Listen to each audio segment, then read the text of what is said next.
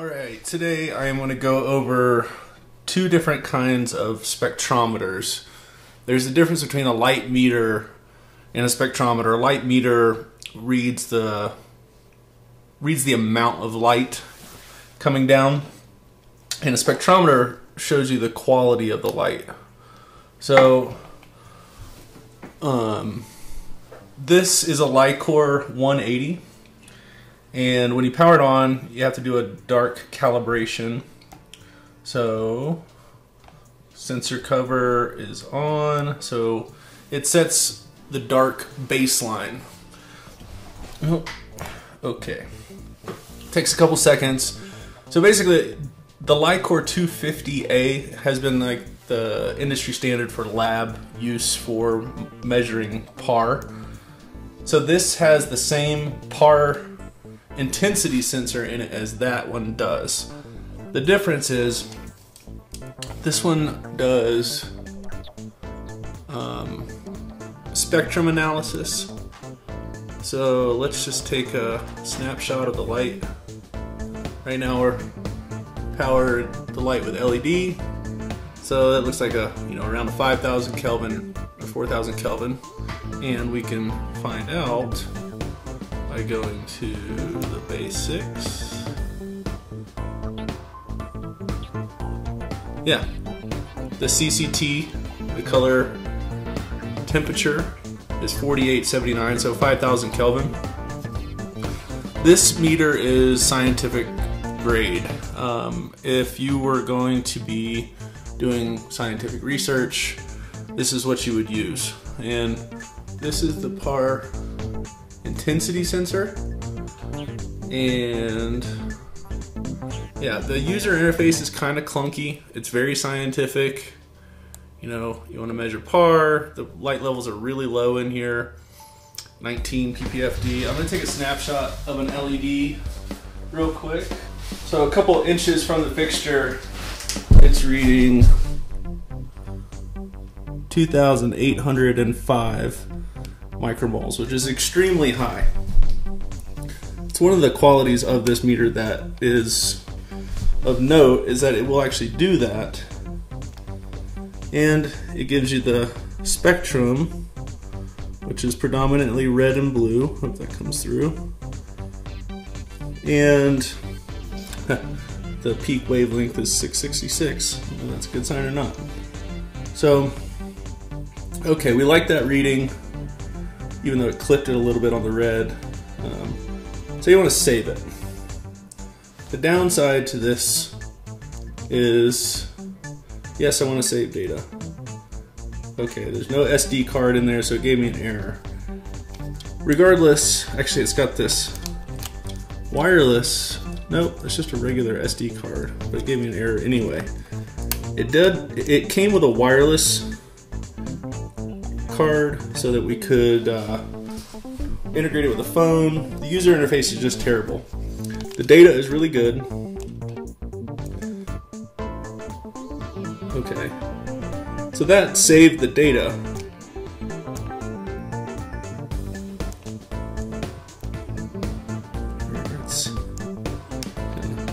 There we go. So it said it's saved, and this is the file name you're given. You can't adjust the name of the file. You have no way to associate that record with the reading you just took. So it's kind of a pain if you got to take like multiple readings or looking at multiple fixtures. You got to either take notes or time code it or take images to go along with it. And the price tag on this one is I think it was around $2,700 at the time it was purchased. Comes with a really nice,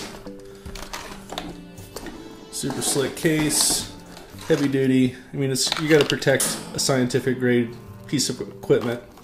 It's got this little stand that you can hook onto a tripod. Never used it.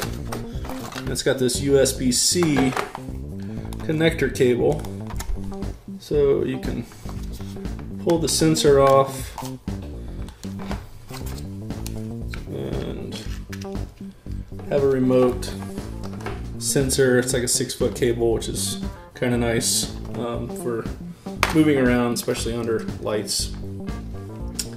And it's got a quick capture button here on the side, power button, SD card, old school USB, pre-micro, and then a power supply, 5 volt.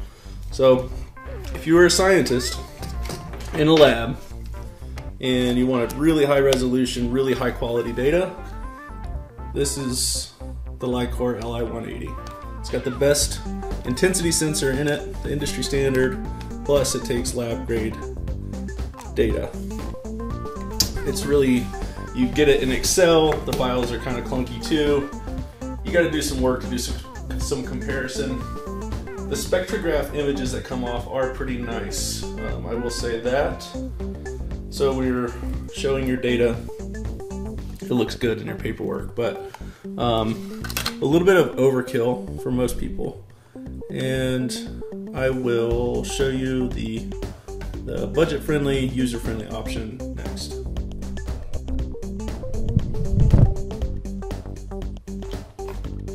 Alright, so this meter is the AscenseTek Essence light meter. Put out by Allied Scientific Pro. I think they got exclusive rights to hustle these things. You've probably seen them at trade shows if you're in the lighting racket. You open up the little protector slider and then you turn it on. Alright, cool thing about this meter is that it's app based. So the app is definitely better than it was a few years ago. So to pair it, you gotta go to setting, Bluetooth pairing, this long obscure number, boom. Alright, so now we're hooked up. So now, back to the home screen, we want to take a single measurement. Gives you all these parameters, standard. So, boom, it says measure, hit the button. Alright, got our measurement. So what's cool about this? Scroll over, it gives you the original spectrum, a weighted PPFD spectrum, another weighted spectrum to which you can change the reference. Like they have medicinal plant in here. And I'm not going to go through all of that right now, but basically it just kind of gives you different relative points. And we're reading 16, not sure how good the resolution is on this camera, but 16 micromoles, PPFD, YPFD, efficiency, far red, then it breaks down the wavelengths. So on the Li-Cor, you have to go and interpret all this data, red to blue ratio. It's all given to you right here, which is really cool. One downside, and I'll use this high power GE fixture again.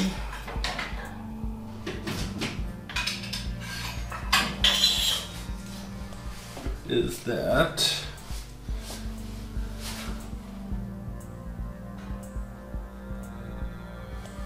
okay? If you go over too high, it says spectrum saturation.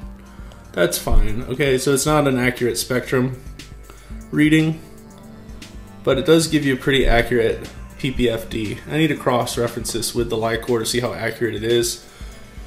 But at about 1,000 micromoles of LED, it saturates. So that would be the downside.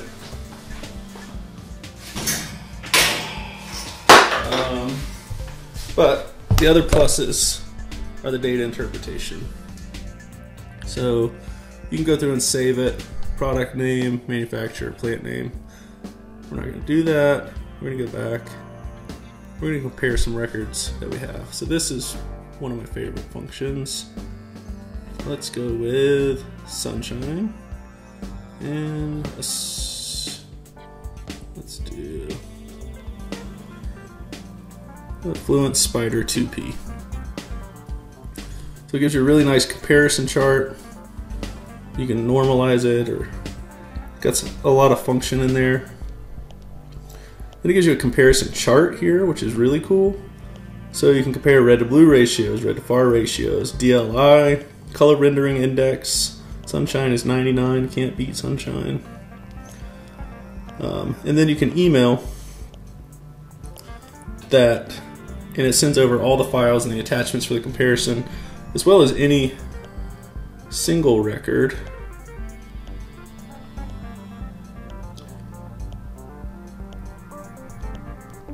You can go back and recall it really easily. You can name it, you can associate a file image with each one, so for reference. And the user interface is way more approachable. I want to say the MSRP on this one's around 1100. So I would say that the PAR reading is probably not as accurate. You could probably get a more accurate apogee sensor at your hydro shop. But if you're into light quality analysis like I am, it's really handy and it does a really good job for demonstration. One thing, no matter how hard you charge it, I always get this low battery thing. Still haven't had the battery die on me when I was doing a round of data, but just kind of interesting. It's got some other functions. Change your reference point, I talked about that. You can set up a daily, never really done that. And you can do multiple shots at once. But the comparison function and the shared data function are really where it's at. So bang for the buck, this is it, probably the best thing out there. They make a higher intensity version, or at least they did, that won't do that spectrum saturation.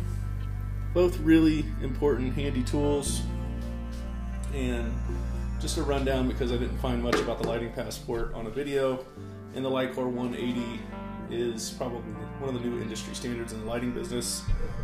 Just not a lot of folks out there with one, so hope you appreciate this info if it helps out. Let me know if you have any questions. Peace.